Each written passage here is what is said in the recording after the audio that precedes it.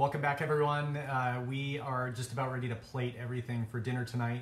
Enchiladas are just finishing in the oven. The Mexican rice is here on the stove top. So let's get going. So here's what I'm going to do to finish off the Mexican rice.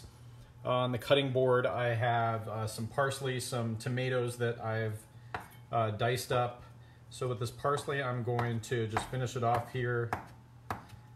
I should say julienne it. You know what? I'm going to just come in and finely mince the parsley, basically.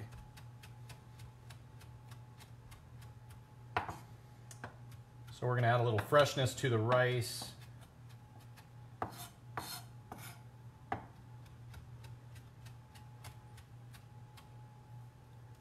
Yeah, that'll work. So there's our little bit of parsley. Let's check out our rice.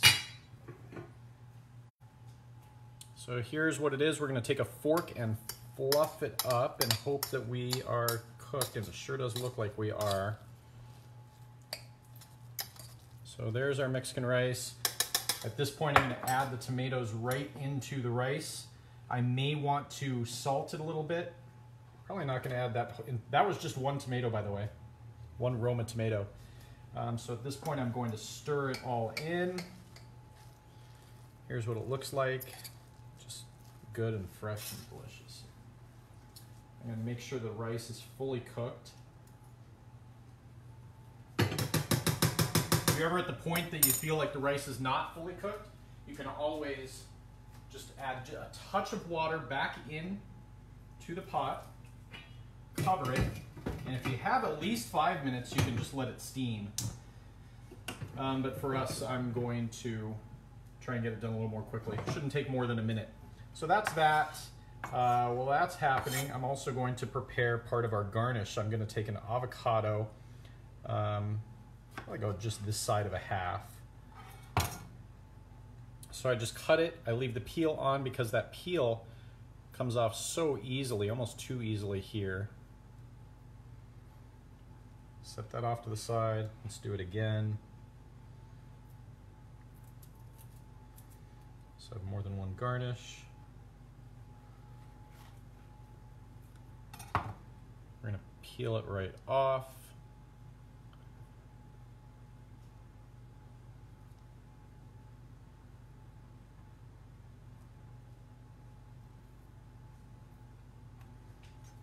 So at this point, I can take the avocado. I'm going to go in at a little angle.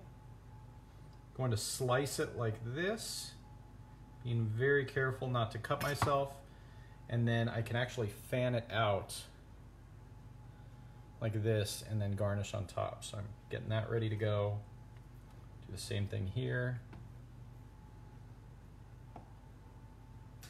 The more ripe your avocado is, the more chance you have of it breaking, so you want to make sure you steady things in place.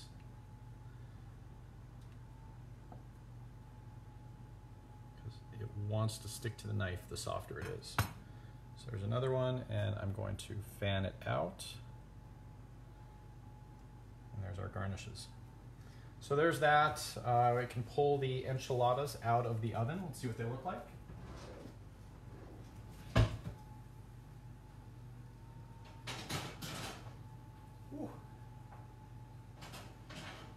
Here are the cheese ones.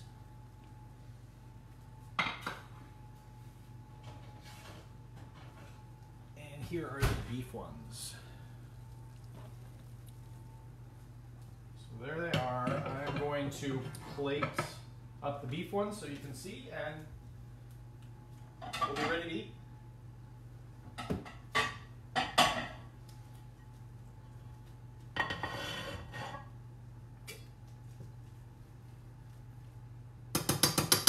I think our rice is probably done in just a minute here, not even. I have a spoon ready for the rice, and I usually have a flat spatula there. I have it right here. So we'll take our spatula. I'm going to bring this up here so everyone can see. So I'm going to take some of our beef enchiladas that we've made. The way I do it and the way I like it, I like the edges to be crispy and the middle to be soft. If you like the whole thing soft, no problem. Just make sure you cover the whole thing with sauce, if that's the case, because they will crisp up in the oven. So here is our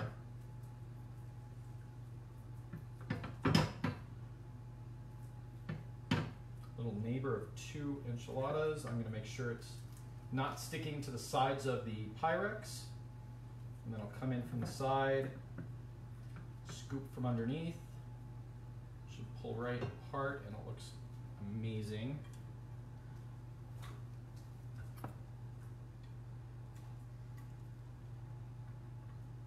Enchiladas down. I'm going to garnish it with a little avocado right there on top. And then I'm going to take some of our rice that we just finished.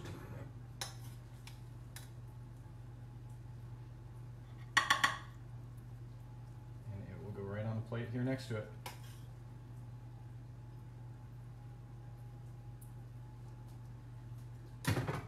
Simple as that. So we have our Mexican rice and our enchiladas. You're welcome to add sour cream at this point to it. If you want to make some beans, no problem. And I highly recommend finishing with a salad.